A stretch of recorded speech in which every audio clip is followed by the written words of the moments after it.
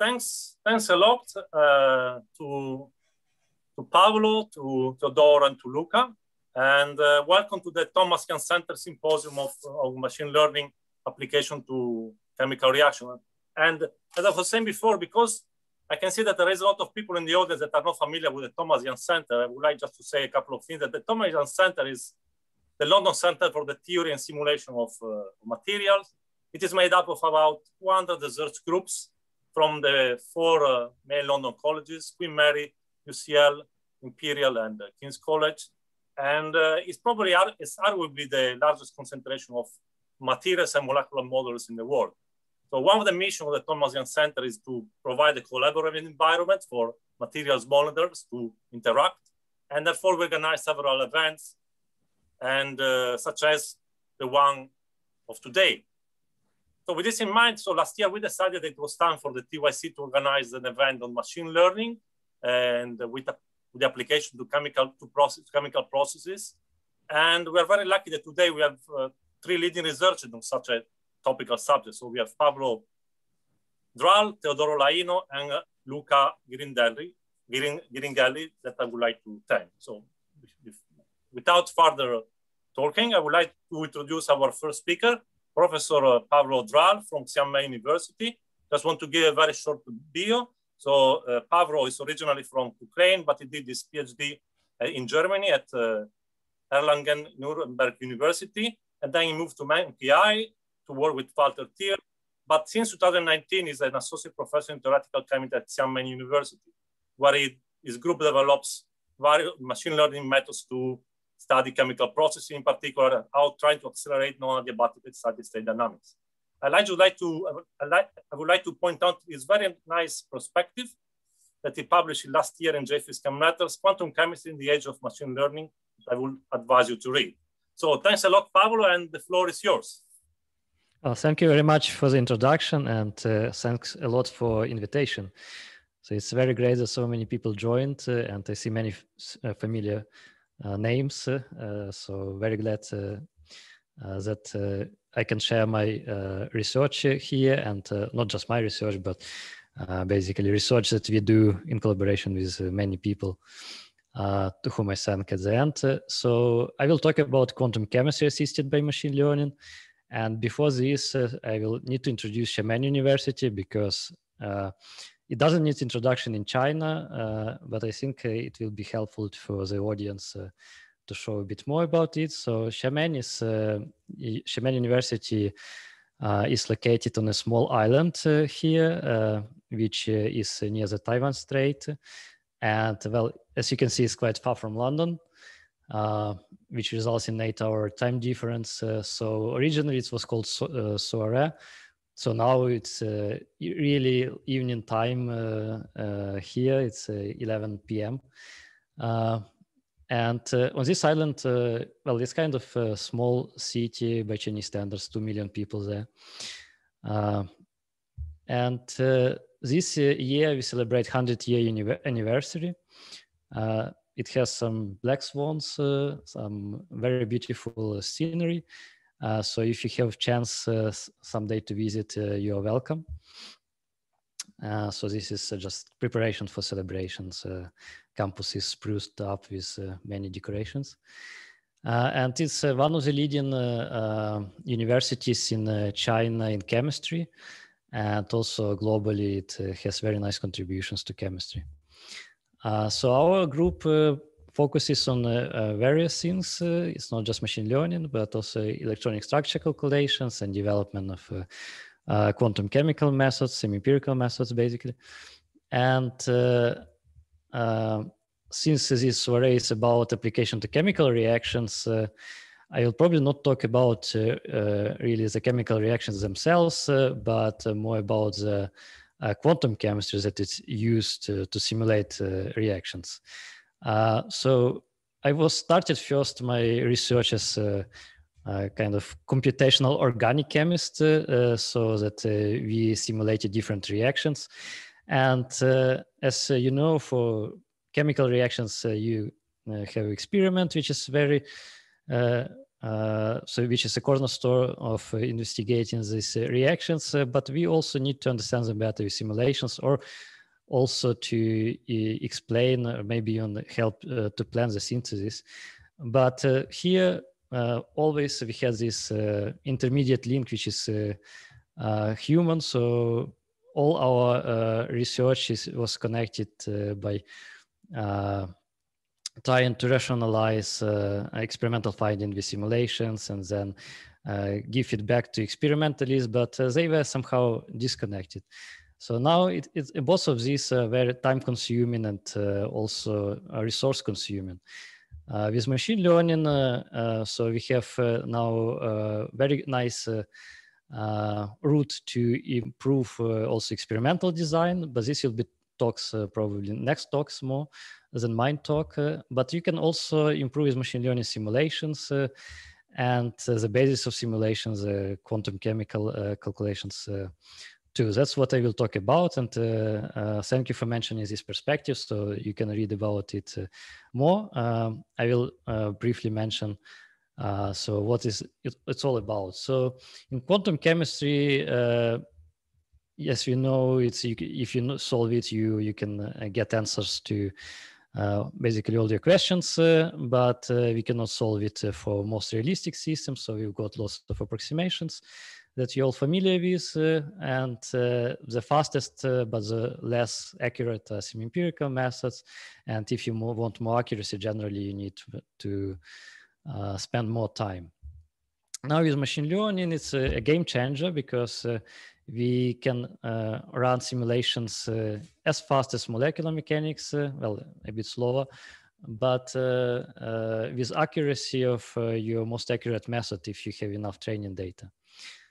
So this really changes all the landscape, and also you can improve the existing methods. So it's not just pure machine learning, but you can merge machine learning with quantum chemistry and get much more accurate and methods and improve your predictions.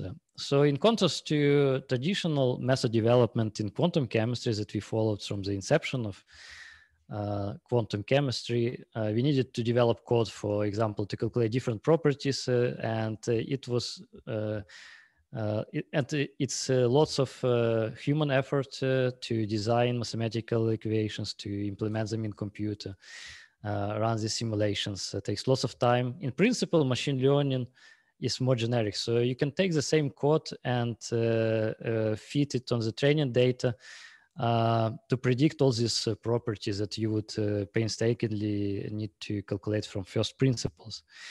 Well, here is in principle, because in practice you need to adapt it to get some reasonable accuracy. And there are several ways how you can use machine learning to improve or augment quantum chemistry. The easiest way is just to solve Schrödinger equation, generate lots of training data, and then use machine learning to learn this data. Then another way is to improve or change your Hamiltonian, which is possible, for example, in semi-empirical methods. I will show you later. And another fascinating way is to predict the wave function itself. And then even, wave function, you can again solve the Schrödinger equation and get your properties. So I will focus now on how we can improve existing methods, so how we can merge machine learning methods with quantum chemical methods, because it's a very generic and powerful approach. And one of the most powerful approaches is this delta machine learning, because it does not require you to modify the code of quantum chemical method. So you can take your favorite program and just use machine learning on top of it. So you can calculate properties, calculate it at lower level, and you can predict corrections with machine learning. So this is very intuitive and straightforward approach, easy to implement. And we tested it already in 2000, on this data set, which is very popular, QM9. So if you work in machine learning field, you probably know this data set. And we tested this approach of this data set and took various methods. One of them was semi-empirical PM7 method. And only by including 1,000 points or 10,000 points in the training set, we can greatly reduce the error distribution. So the errors of these empirical methods and reach almost DFT accuracy. And this improvement in accuracy after training comes for free. So it's a very nice approach. Another approach is, as I mentioned before, you can use machine learning to improve semi-empirical Hamiltonian itself. And this is a completely different way, because you can then predict many other properties. So if you take these different isomers, you can, we should demonstrate it on them that you can also get to the accuracy of G4 MP2 level of theory, which is known to have error with respect to experiment of 1 kcal per mole. And this is already close to the topic of this soirée, so that we have isomerization processes, and then we can predict isomerization reactions. And to use this approach, what we do, we correct semi-empirical parameters with machine learning. And so it's much easier than traditional parameterization. And it's very different from traditional reparameterization, because we predict corrections to semi-empirical parameters for each molecule, for each nuclear configuration. And then we use these parameters to solve Schrödinger equation, and then we obtain our final energy. And you can also, for example, calculate other properties like dipole moments after you with these corrected semi-empirical parameters.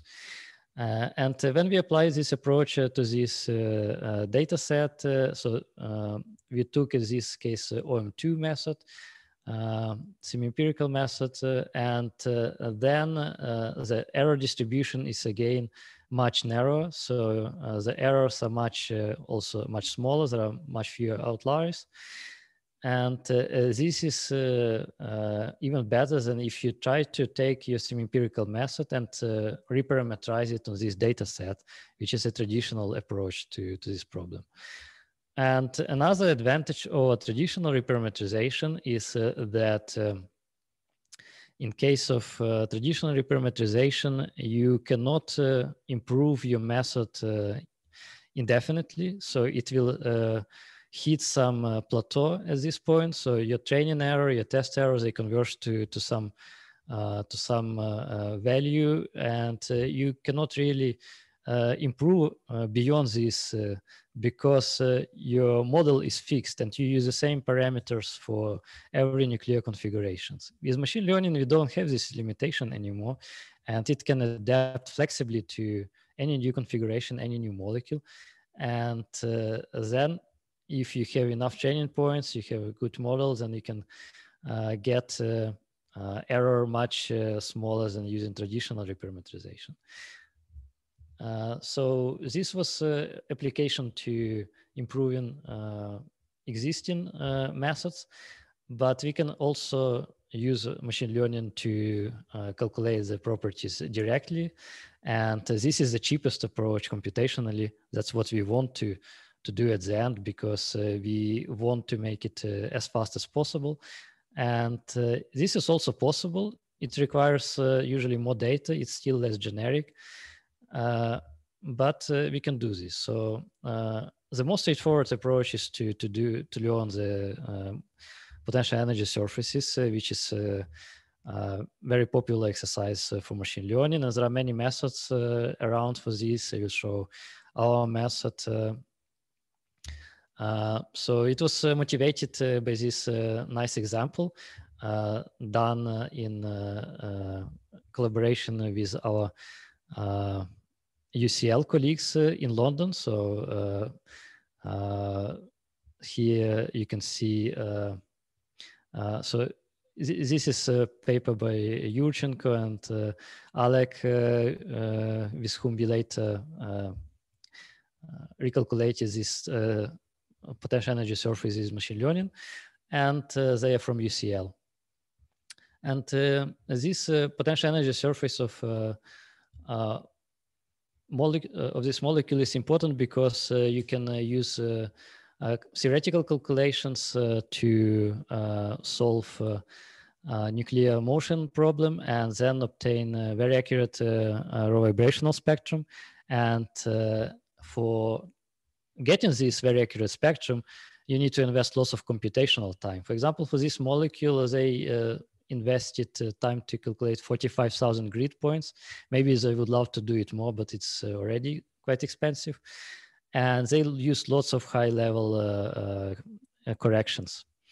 And this resulted in months of computational time with QM methods. And with machine learning, we could reduce this obviously to seconds. So how to do it? We use this Craig model, developed back in 2017 already. So it's already quite some time ago. So again, you can see Alec and Yurchenko from UCL.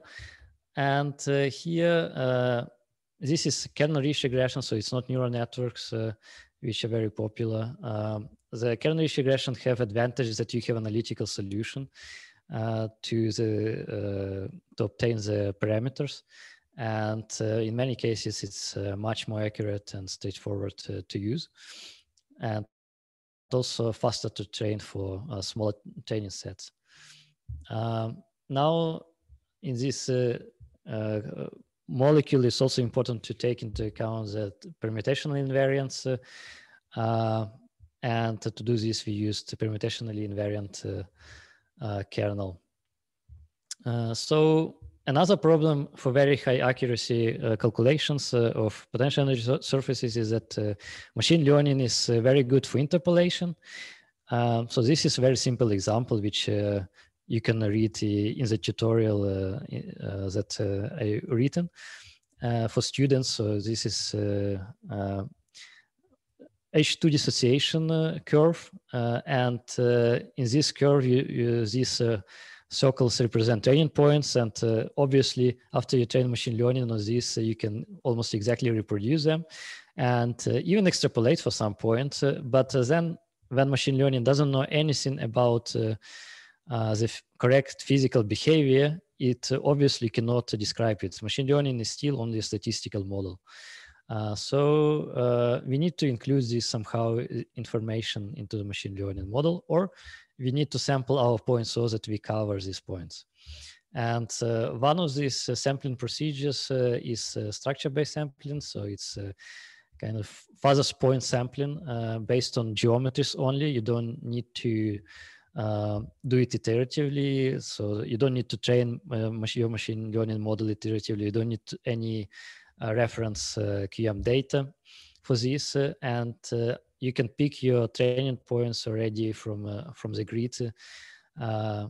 And then after you train, all the remaining points lie somewhere in between or very close to the training points, and your interpolation becomes much more effective. So you avoid extrapolation. And if you apply this structure-based approach, you can use 10% of the grid points to train and then predict for the remaining points, and you save 90% of CPU time. And it's more accurate if you would use random sampling and took 50% of points, so half of points. So the wise selection of points is very important in machine learning. Now, for this kind of application, there are many corrections which are very costly computationally to generate. And that's why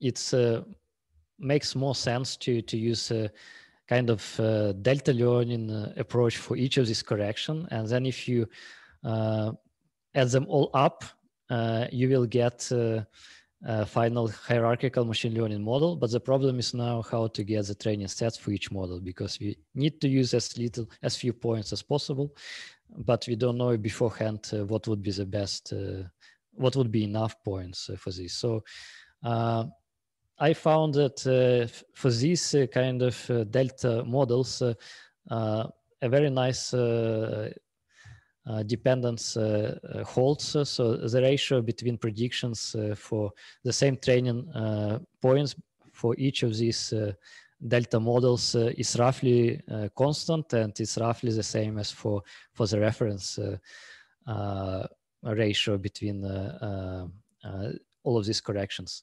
And once you know this, you can solve optimization problem and get your number of training points for each of the delta models automatically. Now, using this hierarchical machine learning approach, so kind of sum of delta machine learning models, you can save already 99% of time, and it's even more accurate than the previous approach. Now, I will not, so I don't have much time, and it's not about really reactions, but obviously there are photochemical reactions, and to simulate photochemical reactions, you can use non-adiabatic excited state dynamics. And one of the most popular approaches is the surface hopping dynamics, which requires lots of calculations. So when we started this project, I was discussing with Mario, how many usually chem calculations do you need for this? And he says it's around 200,000 for a typical project. So obviously, if you put into the machine learning model this number of points, then we don't need to run machine learning simulations at all. We can use just QM to run the pure dynamics, so the pure quantum mechanical dynamics. So our goal was to find whether we can push this, whether we can get a reasonable result with very small number of points. And indeed, even with 1,000 points for very complicated 33-dimensional model, we can get reasonable prediction of excited state lifetime, and this is a curve for the population of the excited state. But again, this is not the topic. So, and also one last thing, that machine learning is so generic that you cannot just, so you don't need to use it just for one property. You can apply the same model for learning several properties. And we exploited this fact to learn also oscillator strands, and using this crack model, we could simulate absorption spectra, employ a nuclear ensemble approach. And for this, we could train only on 100 reference points from Wigner distribution, and it was enough to generate much more accurate, much more precise spectrums than QM, than using QM method. So this was done by Bauschini. So this is a chance also to highlight my group, which is a very young group. And also this research is done with machine learning ML atom package for atomistic simulations. So we try to make it as user-friendly as possible, and you can reproduce our results using this, our published results using this package. So with this, I would like to thank all the collaborators who contributed to this. For the last topic of excited states, now we are very actively collaborate with Mario Barbati. Also, I mentioned UCL people, Sergey, Alec, and so thank you for your attention.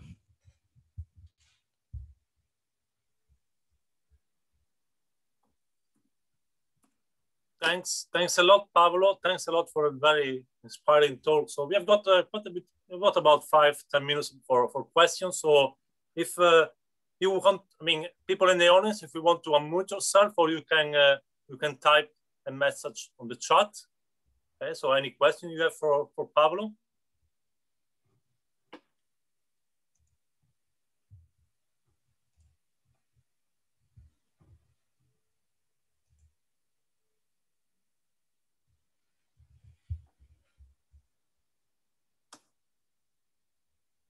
Any questions for Pavlo?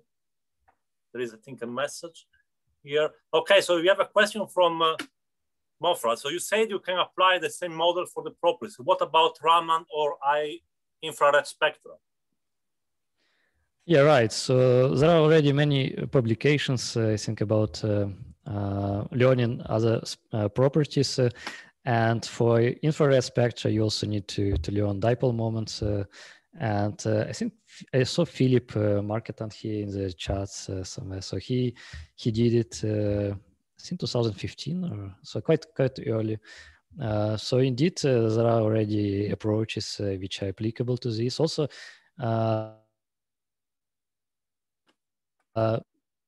there are approaches which can use just potential energy surface information, and from dynamics you can simulate air spectra. And yeah, so it's completely possible. You just use it as you would use in a quantum chemical approach. You substitute, it's kind of surrogate approach. You generate training data from QM, and then you just train on these properties your models, and to use them instead of QM. Okay, so we have another question from Gabriel Schleder. Can you elaborate on the differences and advantages of using the delta learning compared to direct machine learning on your study?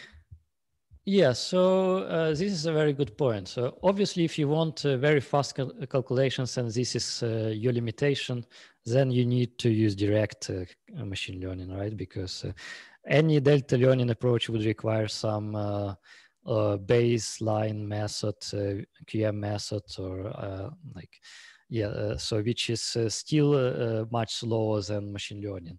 So if you cannot afford this, then you need direct machine learning. But if, for example, semi-empirical method speed is enough for you, and you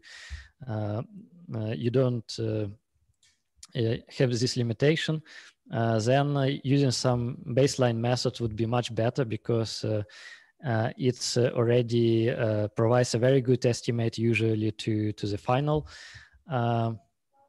level of zero. For example, the shape of the potential energy surface for dissociation curve of H2, for example, right? It would be similar as semi-empirical method or coupled cluster method. It doesn't really differ qualitatively much. So the learning of differences will be much easier for machine learning. They will be much smoother.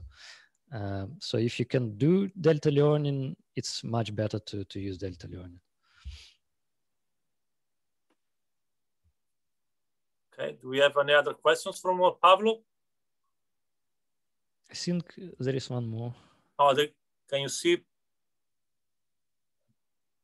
Oh, yes, you're right. From was that day? You see your approach in decreasing the number of training data better than using active learning-based approaches. Yes, this is another good question. So it's I wouldn't say it's better or worse. It's just different, because if you know your grid, so you can use this sampling. But if you don't know your points in beforehand and you need to generate them, then you should apply active learning. But maybe at the end you can even combine them, because once you generated many points, maybe some of them become redundant, and then you can prune them. So I think we have a question from Rachel Crespotero. So she's complimenting on the nice talk. She's asking, what is the approach to obtain non-adiabatic coupling in the surface opening simulations? Yeah, so hi Rach, so nice to get your question from you. Yeah, it's basically, I probably hidden this slide, or yeah, because I didn't have much time for it, but can I unhide it somehow?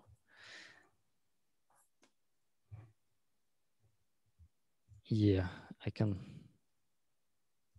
unhide it, and now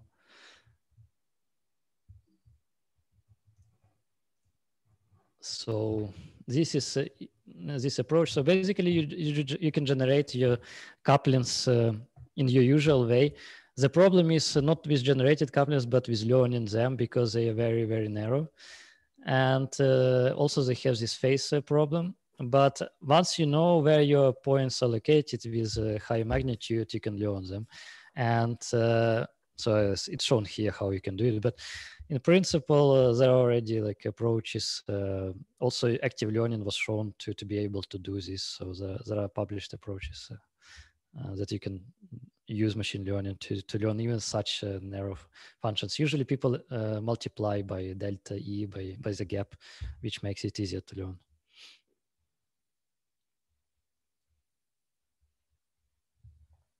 This is going to be the last question. Did you test, from Gabriel Schroeder, did you test delta learning starting from a bad initial reference? Yeah, this is, so there are some comparative studies. We also looked at this, and even in our very first paper that you can see in like original delta learning paper, that if you use better methods, then it's easier to learn, that you need less training points. So yeah, you probably have to find some very, very bad method which would have nothing to do with like final accuracy to make it worse to learn than direct approach. But usually, even like very bad semi-empirical methods would still be a good initial reference, I would say. Okay. Thanks a lot, Pavlo, for the very inspiring talk. And I think we can now move to the next speaker. So is Professor Teodoro Laino from the IBM Research Center in Zurich. And so Teodoro, just will give a brief bio of Teodoro. So Teodoro is from Italy, where he completed his doctoral studies in the prestigious Scuola Normale Superiore di Pisa under the supervision of Michele Paranello. Then he moved to Zurich, where he worked as a postdoc in the group of Professor Uter before joining IBM, the IBM Research Lab in Zurich again, where he is a distinguished research staff member and manager of the Accelerated Discovery Lab. So today, we will present the use of artificial intelligence language models to treat further reaction prediction, photosynthesis, and the prediction of reaction synthesis procedures. Thanks a lot, Teodoro. The floor is yours. Thank you so much for the very nice introduction, and thanks for inviting me. Thanks also to Tilde that triggered the possibility for me to be here in this very nice event. Exactly. So I'll change a little bit topic compared to the previous talk, and I'll move into remaining heavily into chemistry, organic chemistry, how we can use existing knowledge, existing data to build a certain number of architectures, solutions that can support a digital experience of the equivalent chemical lab. So before I'm moving into the details, I just wanted to give a very unrepresentative overview of the place where we are. This is an exceptional sunny and blue sky day, more or less like today. We are very close to Zurich. Lab is roughly 70 years old, and we are actually known for activities on the scanning tunneling microscope, as well as on the high temperature superconductivity. Also, another words of caution: every time I may be talking in first person, but please refer always to the people that I'm representing in this slide. All the work that I will be talking is actually contribution of all the people, different people in the team. So I'm just here sticking my face to the topic. So what I want to cover today more in detail is actually how can we use artificial intelligence, machine learning, for implementing those tasks that have been primarily under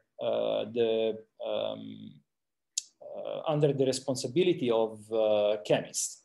There is one thing that actually is very well recognized, is that organic chemistry has always been considered an art. You need many decades of experience in order to gain dead knowledge that then allows you to solve problems like designing a synthesis once you have your target molecule.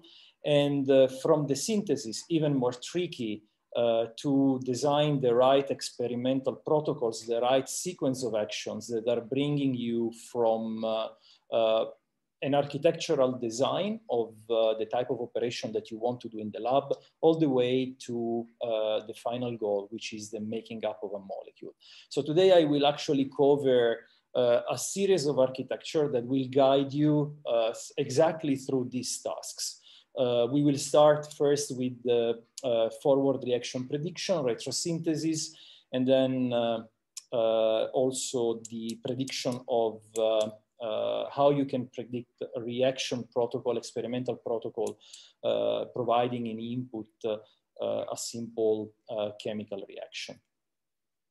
So that's more or less what I will do. We will start by looking into the chemical knowledge. So how, what type of knowledge we have been using, and also some very shallow detail about the type of models that we are using. I will apologize already now for the level of depth that I will go into, but 25 minutes are really a short time. So I'm rather interested to give you a broad spectrum and then all the details. Feel free to post your question already now in the chat if you want. We can go in the 5 minutes or take it offline. So by looking at the data, looking at the model, I would like to guide you through the concept of building a model that based on data only, knowledge containing data only, guide you through the forward reaction prediction problem. The second one is the retrosynthetic problem. And we will see that these two problems are two phases of the same coin. So it's actually once you pose the first problem and you find the solution for the first problem, it's pretty simple to work on the second one. Then the conversion of text into sequence of actions, which was propedeutical for building a data set that we used for building a trained model that, given a reaction in input, can actually generate a certain number of experimental steps. And then I will give a little bit of overview, because with AI you can do even more. You can even not only try to bridge the gap between what is normally considered the chemical knowledge acquired through many years of experience, but you can also do tasks that are very intensive from a human perspective. And so I will very briefly show you how you can use machine learning and some of the pitfalls in machine learning for curating data sets in an unassisted way. And the final part is one of the parts that I think I really like a lot. It's incredibly beautiful. You can actually take your machine learning model, and instead of using as a black box, you can really unbox them. You can open up and you can start looking at the numerical layout of the different nodes inside the architecture. And when we did this type of exercise, we actually realized why these type of architectures are actually very good in learning chemistry. If we have time, I would like to cover very quickly something that has been one of our key activities last year, merging all the machine learning, combining machine learning with automation hardware for running synthesis with little human intervention. So let's start very early stage, I mean, from data. Data is, of course, one of the major concerns, and it is no surprise that the vast majority of the works in the space of organic chemistry is actually has been increasing exponentially since 2012. This was the year which, for chemoinformatics, it's a very important year. We had one work made by Daniel Lowy, where actually a large set of patents were used for extracting chemical information, chemical reaction. And so this provided really the very first public data set that then has been acting as a very fertile soil where lots of experiences have been done on different type of architectures. So this is exactly the same data set that we have been using. There are different versions, of course, some that are publicly accessible, others that are automatically curated by small companies and that are selling access to this data set, this automatically curated data set. Of course, I mean, the major goal is always the quality, the quality of the data set as such. And that may be one of the big discriminators why when you use specific approaches, those approaches may be successful or not. And even the level of success may strongly depend on how good is the quality of the data set. And we will see again towards the end of this presentation how you can build a system for curating data set in an assisted way.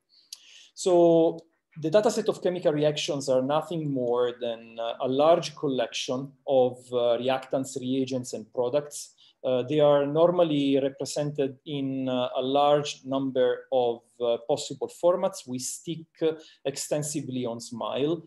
There is the possibility to use other representation. SMILEs are very effective. They provide a mapping between the diagrammatic representation, which is very keen to organic chemistry, to a representation which is completely based on alphanumerical characters, which instead is very good for building solutions for exploring data sets and so on. In general, very appreciated by chemoinformaticians. And one of the things that we did, we actually, and this is the thing that is characterizing the entire work of the group where I'm working on, is exactly the concept of treating organic chemistry as a language. So there are different reasons why that's a very interesting concept. The very first one is that from a philosophical perspective, if you talk with organic chemists, and even if we don't have mathematical proofs about the existence of a coherent language in organic chemistry, everybody will tell you that for them, speaking about chemical reaction as a very profound rationale. So there have been a certain number of efforts done in the last 50 years, initiated by Corey, to provide a very clear set of rationale behind chemical reactions. And if you wish, these rationale are exactly the equivalent of a grammar. So in the hypothesis where there is a language and there is a grammar behind organic chemistry, all the innovation that we are experiencing in the field of natural language processing should actually be incredibly useful to extract those language concepts from large data set of chemical reaction and learn those concepts instead of learning the corresponding rules. So the second reason is actually quite sort of parasitic reasons. If you look at the space of machine learning, in general, artificial intelligence, there are two domains that are exploding in the last year. The very first one is image processing. The other one is natural language processing. So we thought that if we focus on applying natural language processing technologies into the space of chemistry, and we are successful in building the right usage, we can take advantage of the progression in that field in order to drive in a very effective way even the development of machine learning model in chemistry. And that's exactly our starting point back to 2017, 2018. In our context, we use SMILEs, exactly as you see here. Every single bit of a SMILE is actually identifying a specific molecule. And we use SMILEs exactly like sentences in natural languages. So you could imagine atom as letters and molecule as words in a sentence. And so if we start thinking at this parallelism, the next step is that we can start casting reaction prediction tasks where you have reactants, reagents that are digested by a certain architecture to predict a product more like a translation task. And so if you make this assumption and this parallelism, suddenly you have a large number of neuronal machine translation architecture that you can effectively use for casting the problem of forward reaction prediction. This is exactly what we have been doing since the beginning. And to date, this is still the most successful approach in terms of accuracy, prediction accuracy, reaching more than 90% on standardized data sets. Few words about the architecture. The architecture that we are exploring, as I mentioned at the beginning, if you work with this parallelism, you can jump on every single bit of innovation which appears in the space of natural language processing.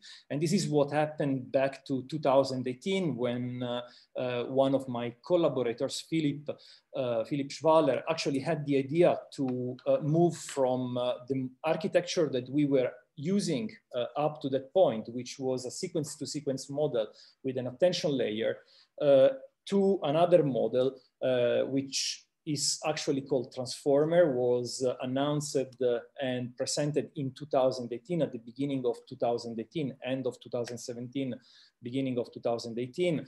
And the major difference compared to all the sequence-to-sequence with attention is that in this specific type of architecture, you have essentially just only a stack of attention layers instead of the corresponding sequence-to-sequence neural network architecture. So since then, we have been strongly focusing on the development of a customized architecture, transformer architecture, which we call the molecular transformer. And all the results that you will see in the next slides are exactly based on the use of this architecture. There are a few things that are characterizing this work. The very first thing is that you don't have built-in chemical knowledge. You are not programming chemical reaction rules. Everything that is characterizing the prediction of product given reactants and reagent is actually learned by looking to a larger number of chemical reactions that have been extracted from patents. So we are talking about a data set of approximately 3 million. And if you want, that's the equivalent of the work that has been done in the last 200 years, where people have been collected data sets and then trying to build rules that were explaining a collection of chemical reaction. Here we are not implementing those rules, but we want the machine learning architecture to learn those rules by looking at the same large number of examples. So once we have the forward reaction prediction, the next step, of course, for a digital experience of the equivalent of a chemical lab is the design of the AI-driven retrosynthesis. Now, if you cast the forward reaction prediction task as a translation task, so translating like from Italian to English, then suddenly the retrosynthesis, which is given a product, I want to predict the most likely or the most effective precursor that I can use to generate that target molecule, is nothing more than a translation in the reverse order. So instead of translating from Italian to English, is equivalent to a translation from English to Italian. And that's exactly where the efficacy of casting using natural language, the similarity with natural language is kicking in. You are very quickly capable of training a retrosynthetic model that by just swapping the order of your chemical reaction data. Instead of having reactants, reagents, and product, you can just use product, reactants, reagents, and you can train a model that is exactly the inverse of the forward reaction prediction model.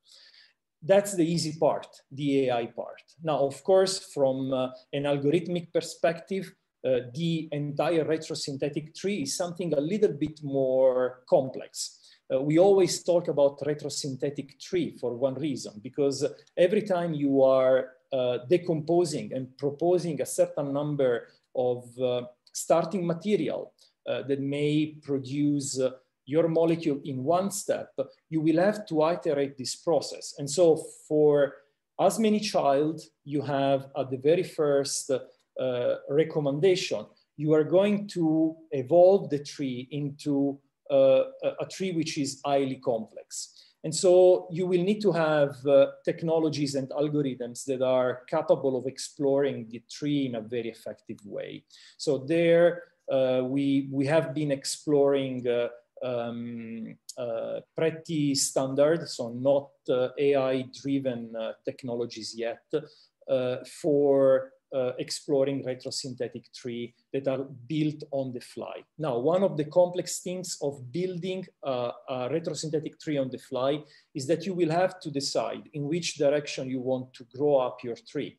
And so there we actually decided to take advantage of the Bayesian probability, and we casted an estimator that is inspired by the Bayesian probability that gives us at every time what is the where is the highest probability in expanding a specific part of the tree in reaching commercially available products.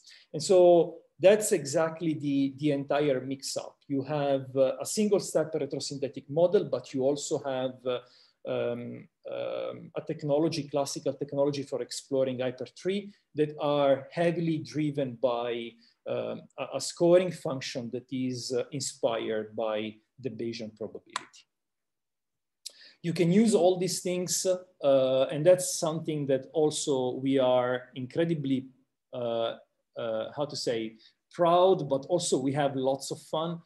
We like to wrap up all the technologies that we do in such a way that is consumable by people at different level. So we do have GitHubs where you can access the core technologies, but quite often as we try to reach and also promote the use of AI in chemical labs, our first people that we like to talk to are also organic chemists that do not have necessarily a coding experience. And so we built all this technology into a platform that is relatively easy to use. And that's an example, for instance, of how it looks like a retrosynthetic design of a target molecule. So the second part in your digital chemistry lab experience is the construction of the action. So now that you have a retrosynthetic tree, you would like to know what are the precise sequence of operations that you have to follow in order to execute every single chemical reaction in a chemical laboratory. So this is important for two reasons. The very first one is that when you do this type of work in a chemical laboratory, if you are lucky and the reaction that you want to implement is already reported in literature, you can just follow up the procedure that is presented in an article or in a patent. But if you are not lucky, this can be a very intensive task made up of lots of trial and errors, starting from solvents, starting to the fact that you didn't predict that there was a precipitation. And so you have really to intervene more or less real time while you are executing a recipe to adjust the recipe and obtain your product. And so what we did, we started by building a very first model that is reading paragraph, complex paragraph written by people, and is translating this paragraph in sequence of actions. Why is this important? It's important because there is to date no data set of available recipes, coincide recipes or programs that are actually useful for implementing a synthesis. So for us, it was first and foremost a necessity to build a data set, which then we have been able to use to build a second model that, given a chemical reaction, is capable of predicting the sequence of steps. But also, and this is actually a very interesting concept, you can use the same type of technology, which is purely natural language processing technology, for taking this text and converting into a sequence of operations that then you can directly convert into a program that can be executed by automation hardware. So that's the work that actually we refer as a paragraph to action. But this is actually the novelty in the entire ecosystem. Once you have a data set of chemical reaction represented as smiles together with a sequence of actions, you can build a model that is capable of learning the features of the reaction smiles together with the sequence of operations. And then every time you are proposing a new chemical reaction in input, this architecture is capable of generating from zero the optimal chemical protocol to execute in a laboratory. So that's optimal, of course, limited to the space that has been used for training the architecture. That's of course always very important to specify. And that's what we call smile to action. The smile to action is actually capable of creating these chemical recipes. And if somebody is interested, even for using in your chemical laboratory, all these models are all freely available and usable on the RxSense platform. So we had a look at the 4 first models. I will cover actually the last 2, leaving the prediction of the yield outside. So how can you use the technology of NLP for cleaning up a data set? And first of all, why it's important to cleaning up a data set? Because data sets are automatically extracted. So there are a certain number of programs. Some of them may be based on machine learning, but others are based on rules. And of course, there is an extraction error. So we and everybody else working with this type of data set is perfectly aware of the fact that these data sets contain lots of chemically meaningless knowledge. And so how can you use this technology for cleaning data set? Well, you can actually look at the frequency for every single entry in the data set. When you train this model for learning the forward reaction prediction, you can look at the frequency for every single record of how many times that record is learned and forgotten during the training cycle. And so there are specific patterns that are identifying chemically wrong, chemically meaningless entries. And the reason is that if all these entries would actually be chemically meaningful, they would all be representative of a specific grammar that the system would be actually capable of learning. But as soon as you start introducing dialects or things that are not anymore chemically correct, you are introducing exception in the grammar. You are introducing slang, slang in the language of chemistry. And so it's possible by using this information to isolate those entries that have an highest learning forgetting rate and remove them from your training data set. At the same time, you can use the same technology for actually, and this is what I was mentioning at the beginning, you can use the same technology for opening up the machine learning, the transformer, and looking at the weights of the different attention layers. And you suddenly realize that there are specific attention layers that are automatically learning in an unsupervised way the atom mapping. So the atom mapping is nothing more than the entry room for the construction of chemical reaction rules. And so this for us was really one of the biggest discovery, because we managed really to understand that by learning atoms are mapped between reactants, reagents, and products, the reality is that these architectures are learning an intrinsic representation of the grammar that in this case, in the context of organic chemistry, is nothing more than all the chemical reaction rules that are taught in organic chemistry classes. So I think I'm already there, so I want to stop it here. I want just to say 30 seconds why this is also important, because once you have all these experience, these models, you can actually put the things together and you can have AI programming existing hardware. And that's exactly what we did last year, where we merged all these models that are doing chemical reaction prediction. And this is exactly what you can experience online in the platform, but we merged them with hardware, real hardware in the lab that is actually executing chemical reaction. So I want to leave you with actually one video that shows exactly the synthesis of one molecule. In this case, we were working on a very simple sulfonium ion.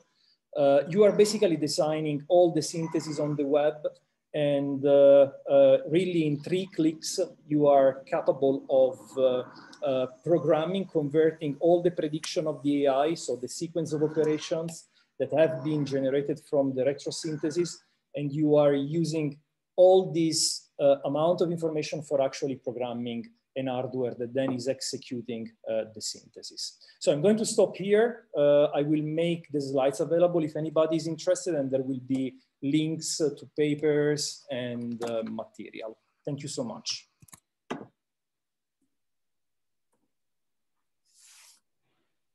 Many thanks, Teodoro, for a very fascinating talk. I mean, it shows a completely new paradigm in terms of not just doing calculations, but also doing experiments. So, so while I wait for a few, I'm sure there are several questions from the audience, but I'd like to ask you if any example in which, regarding you mentioned at the end, you showed this video that there is a particular compound that's being synthesized using this procedure. Do you have any other examples from organic colleagues, organic chemistry colleagues that came to you and actually to use your technology? I mean, internally, we are actually using this system for a few projects. So one of those, that specific sulfonium ion molecule is part of an effort to build a new photoacid generator for semiconductor patterning. So there is lots of molecular design, always using machine learning, which is a topic that we didn't even touch today. But then once you have this design, you have to be in the condition of making them.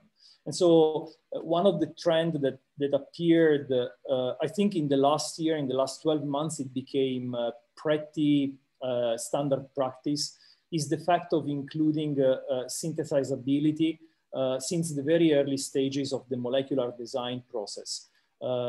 This is one of those concepts which is obvious to some extent, but also very important. It's uncountable the number of times that you have in silico very effective molecule, but then that are impossible to be synthesized. So photoacid generator is one. We are working on new amino alcohol for CO2 capturing. And as of now, we are doing a pretty nice work in the space of life science, inhibitor of use specific receptor in the cell, design, synthesis, and testing. So there will be more news definitely in 6 to 7 months. Thanks, Teodoro. So we have a question on the chat. So it's quite long, so you can look at that. I will read it anyway. So thanks. It's from Vincent Chung. Thanks for the talk on extracting the actions of synthesis and using these data sets, how to deal with action values, temperature, for example, that are not the necessary conditions. Yeah, but the boundary conditions are not known. Okay, so Vincent, that's actually a very, very very interesting question. So what we did normally is that you have to absorb that type of noise, which is intrinsic in the data.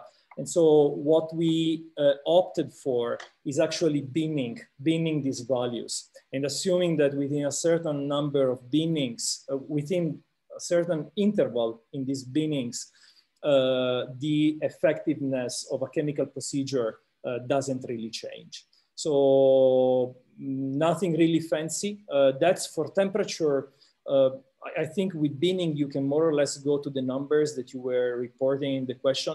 But if you look at the timing, execution time of chemical reaction, that's an interesting concept, because the number of times that procedures are reported with the statement was run overnight, it's uncountable. And not because the reaction really was needing 12 or 15 hours, but because quite often the person that was running the reaction was more pointing towards home than staying there and monitoring the reaction. So we decided for timing, execution timing of chemical reaction, to go very coarse, very broad range intervals. And so we have reaction that are reported in less than 1 or 2 hours, reaction from 1 to 2 hours to 6, 10 hours, and then reaction of 24 hours.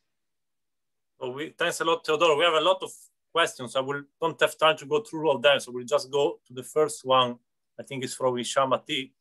Thanks for the very interesting talk. When combining multiple artificial intelligence models from retrosynthesis to action extraction, how do you account for error accumulation at each step? Does the error accumulation become significant? For error accumulation, each step, does the error accumulation become significant? That's an interesting one. So I don't have an answer, to be honest. I mean, but for sure, you will have, so one of the things that we normally do, and I know that this is actually by far not answering this question, but one of the things that we do, we try to always choose in all the procedures that are executed. Now, I'm focusing on using the entire chain of prediction in a real lab experiment. We try to use prediction that have a very high likelihood, very high prediction confidence. And this holds, of course, for the retrosynthesis, but in general, it holds also for all the other steps. So from that perspective, we try to keep the prediction score pretty high across the entire chain. But I think the final question for answering that is going really to have results on a large number of chemical reactions. And I think I will be able to answer as soon as we are submitting one of the main paper that is gathering all these things together. So in a month and a half, where we have 30 approaches, and for the 30 approaches, we are really looking at the details of the difference in the different prediction steps. Thank you so much. Thanks a lot, Teodoro. So we have got more questions. However, in normal situation, I would say, yeah, please have a chat with Teodoro during the coffee break. But I will probably, under the current circumstances, just send an email to Teodoro. But thanks a lot for your. I'll reply as much as possible on the chat now. Thanks. Thanks, Teodoro. So now we are going to our third speaker. So it's Luca Ghiringhelli. So Luca, just a brief bio on Luca. And Luca is a lead, who is currently leading the group Big Data Analytics for Materials Science in the Novel Material Discovery Laboratory at Fritz Haber Institute in Berlin. So Luca as well is Italian, and he graduated from Politecnico di Milano. And then he moved to Amsterdam, where he completed the PhD under the supervision of Professor Dan Franke. And since 2008, he has been working at the Fritz Haber Institute in Berlin, where he currently holds the position of a group leader in the NOMAD projects. And in particular, he leads the development of machine learning methods for the modeling of big data in material science. And today he will present us the application of such techniques to heterogeneous catalysis. So the floor is yours, Luca. Thanks again for joining this symposium. Thank you for the introduction. Can you hear me? Yes, we can hear you, Luca. Okay. Okay, good. So I will start with a little bit of framing the theoretical methods that I will talk about. So I'm mainly a method developer, and even though I chose two notable examples of application, what I care today to communicate is more about methods in artificial intelligence that are a little bit less usual, let's say. And so there was this kind of strange word, probably in the title, this symbolic inference. Let me frame it in the general context of artificial intelligence. That is the discipline that includes algorithm mimicking in general human intelligence and not necessarily learning. A kind of subset of artificial intelligence is machine learning that has the common trait to have to develop algorithms that do learn, so they necessarily improve with more data. And in general, it's the realm of regularized regression, or you have seen an example of kernel regression in the first talk. A subset of this is what people more recently call representation learning. So these are machine learning algorithms that learn the representation together with the model that they predict. Probably the most notable example in this set is deep learning, but symbolic inference is part also of this subset. In general, so inference stays for learning from data, so good old learning from data. And symbolic is framing a model in terms of analytic equations. So in the symbolic inference is learning explanatory equation from data. It has many advantages. One is this fact that the equations can be read and analyzed, so they become easily explanatory. And also that in general, it works with very few data points, and you will see an example in which data points are really, really very few. So part of this approach, symbolic inference, is symbolic regression. That is the first example that we show. Classification is kind of akin to regression. And a much more esoteric approach that is symbolic descriptive rules learning that today I will talk about in the second part, so the so-called subgroup discovery. You will see that is a very unusual artificial intelligence technique. So let me go to the general frame of the applications that I will be talking about. Heterogeneous catalysis, that is of course the hallmark of kind of across the scale, multi-scale kind of phenomenon, in the sense that you have complex surface reaction networks. The catalyst is restructuring under reaction, so it's typically not the same thing that has been put initially in the chemical reactor. And then you have the whole time scale and length scale transport of reactants and product from the surface sites, plus all the above can in principle be coupled. Now, I will focus on a specific example of selective CO3 oxidation. And this is a project that has been developed in collaboration with the inorganic chemistry department at the Fritz Haber. And the Bascat lab, that is in turn a joint lab of the BASF company and the UNICAT Center of Excellence in Germany.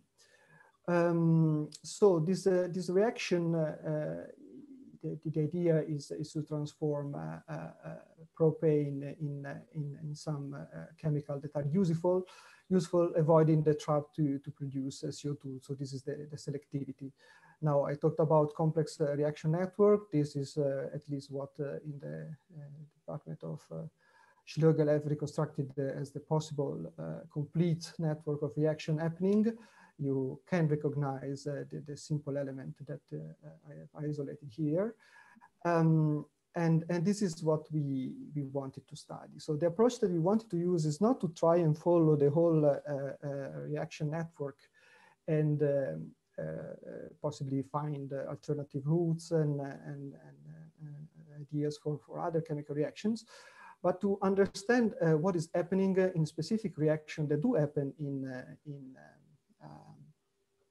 the reactor, and understand what materials properties determine this reaction, and in particular some indicators of these reactions, and probably with the ultimate goal to suggest better materials for as catalyst. So we started with 9 materials that have been characterized in the group of Schlegel. And this is our data set. So when I say few data points, I really mean we can deal with few data points, even though there is a trick that I will talk about in a few seconds. And these are this bunch of vanadium-based catalysts that were prepared. And there is a long story behind these in the department of Schlegel. They devised rules for good practice for characterizing material for chemical reaction, yielding to a so-called handbook that was proposed recently. So a publication end of last year. So this 9 materials have been characterized as very few other materials have been characterized in the history of inorganic chemistry, I would say.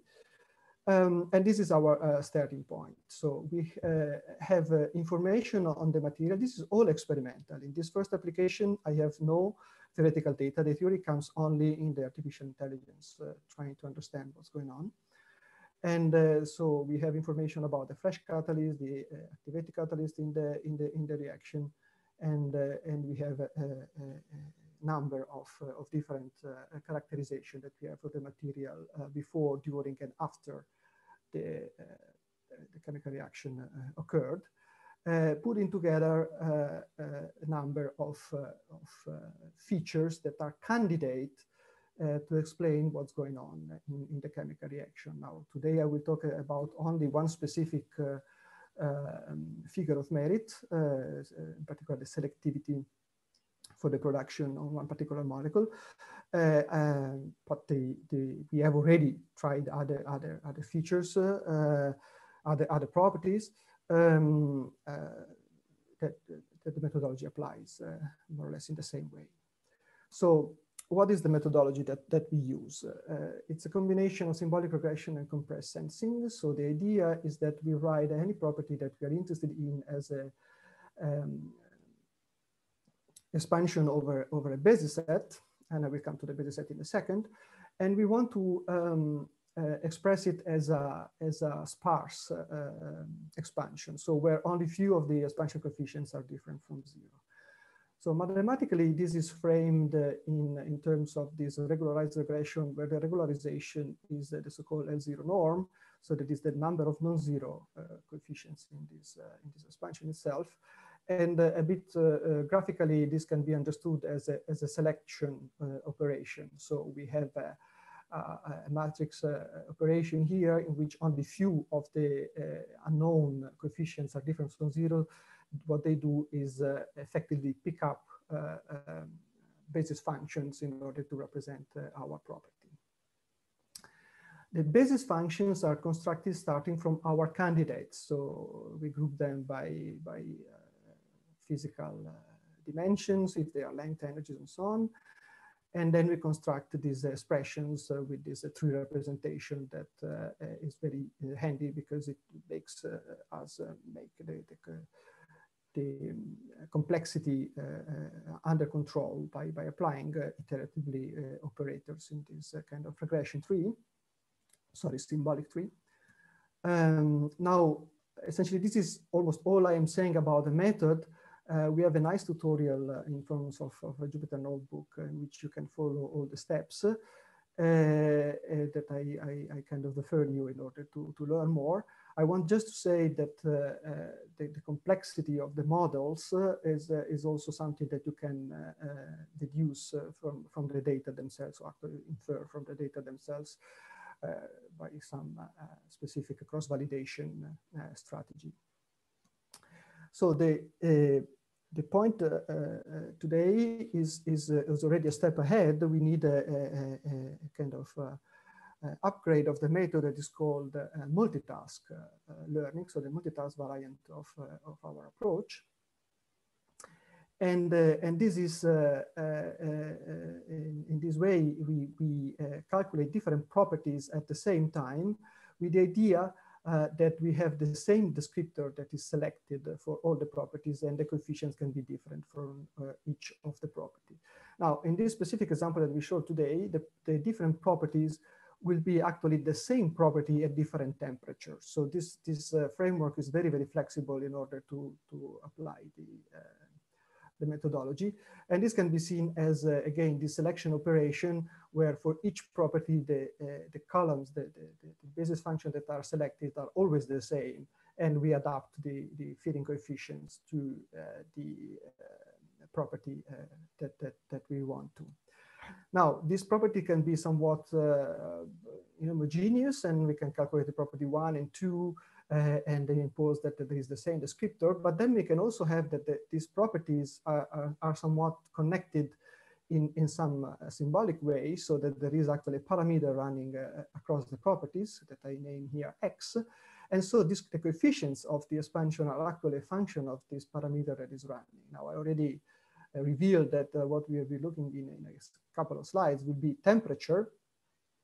And indeed, we can have the different properties as a function of temperature changing, while the descriptor, so the kind of core of the model remain the same at all temperatures. And this is something interesting, because we can then collect the data that we have for this kind of reaction. And in particular here, I'm looking at the selectivity of the production of acrylic acid on these materials.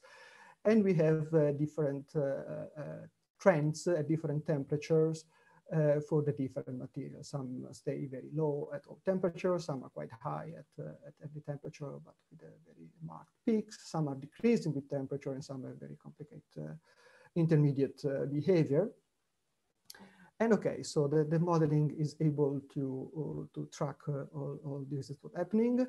And we have a model that is two-dimensional with a two-dimensional descriptor, and the expansion coefficients that are a function of the temperature. Now, if we look at the expansion coefficient, we find it actually behaves both behave quite smoothly as a function of temperature. So of course, if we had put any random property in a sequence, this may not be the case, but here, since we have the temperature, and we impose that the underlying physics is the same by imposing that there is the same descriptor, it turns out that the coefficients that are learned each of them independently change smoothly with temperature. Okay, so with this model, we can start making prediction then. So we have, this is our descriptor expanded, and we have the two-dimensional map in which we can look at the selectivity of possibly unknown materials. And this would be at a single temperature. And in order to look at what happens at different temperatures, that might be more interesting. So by noticing that here all the data points fall more or less on a line on this graph, and then we look at the kind of projection on a plane perpendicular to this one. We look at the descriptor versus temperature dependence. So now each material that we have in the data set is a straight line, but we have the temperature dependence. So you could still recognize, for example, this guy here is this guy here, and you could recognize in the column map the profile here. And this is a kind of presentation that allows us to think how to find new materials. First of all, let's have a look to the descriptor that is found, because this is one of the great advantage of using this technology. That is, we have a symbolic expression that depends on some of the features. So I said we had like 49 features we started off from, and these 5 were selected, and they turned out to be a combination of features that work at different scales. So like the pore volume is something that work at this on the transport kind of phenomena related issues, and the other are specifically electronic properties of the materials and so on. So we could focus on specific elements of this descriptor, of which we know exactly the functional form, and try and improve the new material. So here we have not yet produced a new material, so this is purely speculative at the moment. But let's say if we can produce a material starting from this vanadil pyrophore state and increase its pore size, at the same time decrease this activation energies of bulk conductivity, we can step up to a material that has in general a higher selectivity, and in particular has some maximum somewhere here. And one can say that, so these two properties works at 2 completely different scales, so it's conceivable that one can change them independently, and actually people have been trying to change the pore size previously. It's something that one can do by not changing the underlying electronic properties. So let me move now to the other approach. I will start first introducing the methodology, and then I will introduce the actual example that is also in the realm of heterogeneous catalysis. This kind of exotic approach is called subgroup discovery, and differently from more mainstream artificial intelligence approaches, it doesn't predict quant. So it's not a regression or a classification kind of approach. It's more like a descriptive approach. It tells us the structure of the data. So we start from population and some target property and some features or candidate descriptors that we have. And here I start with a very simplified cartoon in order to try and elucidate what's going on. So let's say that we have only a one-dimensional descriptor and a property that we're interested in, and we have these data points that are quite apparently scattered. So predicting or saying that D1 contains important information about property is a little bit far-fetched. One can do the usual machine learning here and say, okay, I have some prediction that one may be happy or not, but one can do much more. And notice, for example, that there is a subset of points for which the relationship between the descriptor and property is particularly simple. Actually, it's constant. And so if we could identify this subset of points automatically, we would have a very simple model going from the descriptor to the property. Now, I didn't say anything so far about the circles and the squares. Let's say that there is another categorical descriptor that we know of. And now we notice that if data point is a circle and its value is above a certain threshold, also we have a particularly simple relationship between the descriptor and the property. So subgroup discovery is trying to do this kind of game in high dimension. So find partitioning of the data set in terms of the candidate descriptor, so that the isolated subgroup has exceptional property with respect to our property of interest compared to the whole population. Let me move to the application. What we were interested in is the transformation of CO2 into some useful, I say, fuels or in general chemicals. And this was originally a nomad project, and now includes a bit more collaborators, mainly because the people that were originally in the nomad project that moved on. So we have a Tech Institute in Moscow, and again the UNICAT, after the BASCAT. So we want to find good catalysts for this CO2 conversion.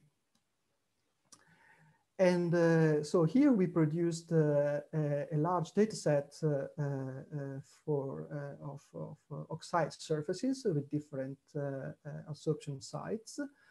And so we're interested in, of course, the CO2 absorption and its activation. So the idea is to find what materials are catalytically active, but not, let's say, directly. I will come in a second what I mean. What we want to actually, so the actual question we ask is what is the most informative indicator of CO2 activation? So if there is anything in the CO2 molecule absorption and further and then the relaxation of the surface after the absorption that indicates that there is a propensity for the material to be a good catalyst. And next, we want to know if there is a way to predict this activation indicator, because we maybe would like to predict it without doing the actual absorption of the molecule on top of the surface. So the motivation of these questions is from the observation that in the gas phase, of course, if you bend the CO2 molecule, you activate it in the sense that you make it prone to undergo chemical reactions with some other reactants. And specifically in the gas phase, the bending of the molecule and the kind of elongation of the CO chemical bonds is strictly correlated. And actually the driving force would be the charge or the partial charge on the molecule. So you make the molecule artificially negative. I mean, this is a calculation, of course, and then you will get it more and more bent, and the CO bonds will elongate, so they become weaker and weaker.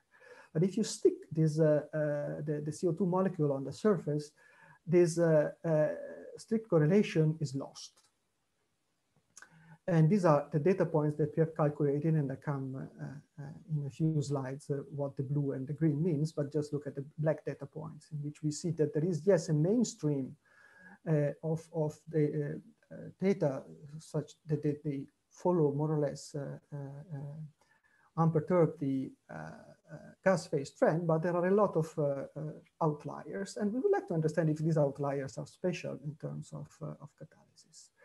So let me frame a little bit better now that I've introduced the motivation, what we are after, and how we structure the investigation. So we start from descriptors. So these are properties of the atoms constituting the materials, the bulk material, so without including surface properties, and properties of the pristine surface. So these are all properties that do not include information about the molecule absorbed on the surface and the reconstruction that is induced by this, the possible reconstruction that is induced by this absorption. So they are somewhat relatively cheap numbers to obtain with some calculations. And then we apply the subgroup discovery onto some selected properties like this OCO bending angle or the bond length of the CO in the CO2 molecule. And we would like to see if we notice something unusual in the distribution of these properties. And that could be explained by means of some of these descriptors here. So all this is completely isolated from the knowledge whether the material is or not a good catalyst. So that's why I call this unsupervised learning, in the sense that we don't supervise this learning here by using the information whether the material is catalyst or not. We just look for unusual trends or set of properties in the overall set of materials. to do that, we have to construct properly the utility function that the subgroup discovery is actually optimizing. So this whole story is related to being able to frame in a mathematical sense what we are actually looking for. So here we are looking for absorption sites such that the CO2 molecule is, for example, particularly bent, or the CO bond is particularly elongated. We also analyze other target properties, but I will not talk about them today. So we want that the subset of these materials that, or absorption site that we select is not that small, because otherwise we are particularizing too much to very few data points and the thing might be not interesting. And then we want to kind of optimize this difference from the gas phase. And then we also look into whether we want to restrain the values of absorption energies. And the motivation of this is related to the so-called Sabatier principle. So it's a known principle in catalysis that says that, of course, the molecule, in order to be activated and be prone to undergo further reaction, should not should be absorbed strongly on the surface, but not too strongly. Otherwise, it could completely dissociate and actually poison the surface. So there should be an activation of the molecule, but the molecule should be able to leave the surface at some point after it has been undergone reaction. And so we would like to see if we can, if this imposing energy constraint is important or not. So mathematically, this is mapped here, but I will actually skip the analysis of the formula at this stage in order to present it to be the result. So this is the full distribution of absorption energies actually. And we found, so the subgroup discovery found a subgroup when we select the OCO angle as our target property, and we are looking for particularly bent molecule. And we see that there is some kind of materials properties that determine belonging to this particularly bent structure that altogether can be correlated with a strong bonding with charge transfer from the carbon atom to the surface oxygen. And you see that these particularly bent molecule also are very strongly bonded to the surface. Now another, so when we change the property and we go to the elongation of the CO bond, we find that there is another mechanism. So actually the C atom bonds on the oxygen, but also one of the oxygen interacts covalently with one of the cations on the surface. And this leads to a weaker overall bonding of the surface with a marked elongation of the bond that is not involved, the CO bond that is not involved with the bonding with the surface. So there is this CO bond that is weakened, and this is the one that is prone to undergo chemical reaction. So this the methodology has discovered a subgroup and characterized it that seems to already sit in the Goldilocks area of the Sabatier principle, so that the absorption energy is satisfactory. Indeed, if we impose that we want molecules that are not too much bonded to the surface, the particularly bent OCO subgroup moves to higher energies, while the subgroup associated with the large CO elongations essentially does not change. So this subgroup here contains already the important information about the activation of the molecule. So the conclusion here is that this large LCO, so long strengthening, elongation of the bond is a better indicator of the catalytic propensity of the material. Actually, the conclusion follows from the analysis of now the data that we have about whether the material is or not a good catalyst. And it turns out that indeed material falling in this green group, they are there are several materials that are known to be good catalysts. And while all those that are known to be bad do not belong to this group. So this methodology is giving an incredible insight and makes the prediction in terms of properties of the, say, the pristine surface, so without including the CO2 absorption. This is what I wanted to cover today. I leave the names of the collaborator. I want to highlight particularly Lucas Fopa that did most of the work on the 73 oxidation, and Alexei Mozaika that I think I've seen in the audience for the CO2 activation. And I thank you for your attention. Silence. Okay, there is always this moment in which I think I was not online anymore. Thanks a lot, Luca. Thanks a lot, Luca, for the very informative talk. Okay, I have a question, but first I would like, there is a question from Jose Conesa. He's asking, in heterogeneous catalysis, an important aspect is the activation by coke deposition, decrease of surface area, etc. This feature should be considered. You know, how could you consider this feature in a machine learning approach? I lost what feature. Sorry, I just didn't hear what feature. Yes. What is the? So the question is from is in heterogeneous catalysis, an important aspect is the activation. By coke deposition, decrease of surface area. And his comment that this feature should be also considered in any machine learning approach. So I would like to know if you can comment on this question. So, yeah, so if I understand correctly, so it can certainly be considered. One has to see on which side. So if it's something that you want to predict, or if it's something that you wanted to include as an information for doing the learning. Here, what I try to show is that we can set a set of properties that we call features or candidate descriptors, and a set of properties that we want to predict. And if we are after some selectivity of yield of our reaction, we can plug in information on the pristine material, but also information on the activated material and so on. So in the first example where we had only experimental data, for sure we have included information about the activated material.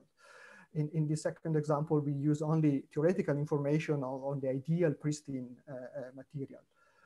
So the general idea is that if you have enough information with the simplest possible set of features, then that's the best gain, right? Because you can make a prediction on the basis of the cheapest possible information. If you see that this is not enough, and you will see because you don't get predictions that are reliable, then you should step up with complexity and give more and more complex properties in order to predict your property of interest. I hope this addressed a bit the question. Yeah, no, I think I understand. Yeah. So, and for example, suppose that you want, so you were saying essentially you start from a very large set of, for example, I see that you were using, in your first example, you use 49 bulk and surface properties. In your second example, you use 46 bulk and properties in the case of CO2 activation. And you use two let's say output properties to see if there was activation of CO2. What about if you want to extend the type of properties that in the case of CO2 activation that you want to look at? Can you do that easily? Is it the framework robust to do that? Because, so for example, for CO2 activation, yes, usually people look at the CO2 bonding as a way to see that the CO2 is actually starting to break, but sometimes it's not always the case. So if you want to extend... So we can, sorry, I'm switching on the light because I see that in Berlin we are getting to the evening. we can extend the number of features. So from the point of view of the robustness of the algorithm, this is one of the main features of the algorithm. Everything that matters will be selected, and everything that doesn't matter will be completely ignored without polluting anything else, because this is where the compressed sensing is operating, especially in the first that I explained. The second one is not specifically compressed sensing, but it does also this selection. So whatever does not matter will not be selected. Of course, there is a computational cost in order to screen all these features. So this is where one may need some kind of pre-screening of the features. If you have really a lot, like hundreds of features. So in principle, so it's not a robustness problem, it's a computational problem at some point, because you have to construct all combinations and it can become heavy. But we are working, so this is of course one problem that we faced, and we have worked on a few strategies for pre-screen, and yeah, not yet finalized, but it will be something soon. Yeah. Okay, thanks. Do we have any other questions for Luca? That you, if you want to type any questions, please type them on the chat. Oh, no. Okay.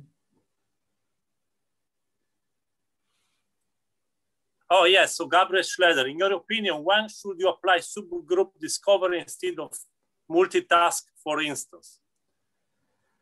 So it really depends on the answer you're trying to, so the question you're trying to answer, sorry. The multitask learning is a predictive kind of strategy. So you will get a predictive model that will tell you this property will have such and such value as a function of some input properties. The subgroup discovery is really explorative. So it tells you what is unusual in the data, and it focuses on the in a way, the outliers, in the sense, so what I showed, that is the main group of absorption sites that behave almost as gas phase. These are actually not interesting for catalysis. The subgroup discovery is immediately jumping to those that are unusual and signals them. But then it is more like the experience of the chemist, physicist, whatever, that goes farther. So you get an indication, and you get how to say, a description in terms of the features that you have plugged in, that you have proposed, actually, not plugged in. But in order to interpret, and so what I shown is already the interpretation of the results, requires your domain expertise, in the sense that you would get something about the work function, something about the distance of some angle, some atoms on the surface, and then you think about and you come up with the explanation why this has happened. But the method is telling you where to focus your attention out of tens, if not hundreds, of possible candidates. So my idea here is that these methods are an aid to the researcher, rather than just giving you a good prediction, but you have no idea what has gone on in order to get this good prediction, right? So this is a kind of alternative approach. Thanks, Luca. Okay, okay, so Gabriel is thanking you. So have you got any other questions for Luca? Otherwise, I think we should thank our three speakers, Luca, Teodoro, and Pavlo. Thanks also to Pavlo for staying so late. I know that in China, I think it's probably now 12 o'clock. So thanks a lot Thank you for interesting talks also. It was interesting to listen. And so we can close the session, and again, thanks a lot for also for the audience. We have at a certain point, we had about 160 people joining. So that I think was an excellent attendance. And well, thanks a lot again. And I wish you a good evening or good night, probably. And I see you hopefully in person sometimes in the near future. Yes, see you. Thank you. Ciao. Thank you. Ciao, ciao. Thanks. Ciao, ciao.